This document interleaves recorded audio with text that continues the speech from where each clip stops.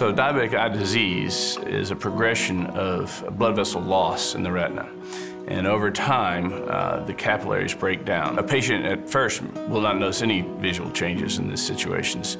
We usually tell patients that once we start losing vision, it's a little late in the process. We'd rather prevent vision loss. Lifestyle control and management is an important part of managing diabetes in every organ system. So exercise, proper diet are fundamental in the control of diabetes and will lead to better results with the eye disease.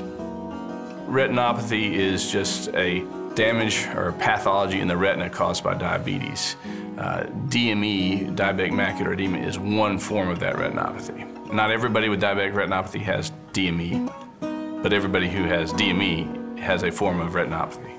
We've been saying for years that the majority of vision loss from diabetes is preventable. And over the last 10 years, we've had some important breakthroughs in the treatment of that, which has increased the treatability of diabetic retinopathy. Most diabetics do not need to lose vision because it is preventable.